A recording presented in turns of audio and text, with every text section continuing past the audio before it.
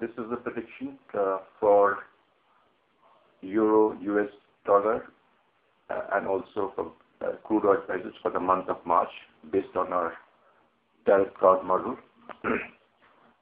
First, how the euro would move against the US dollar.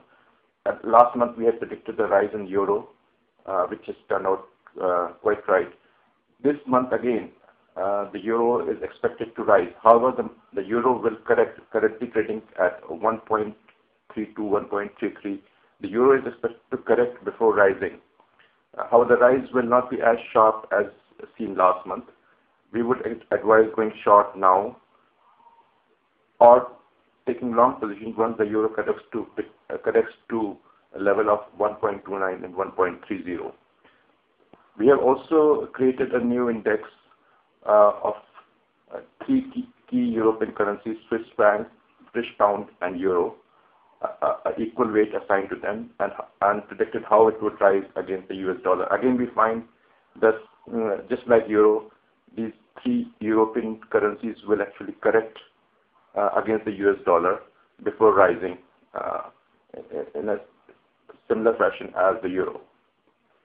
Now, coming to the crude oil prediction, we find that the crude oil prices are expected to cool down. However, it will be rising towards the end of March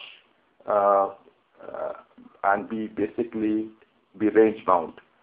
We would advise going short on the Brent crude by going short on funds like USO at current prices.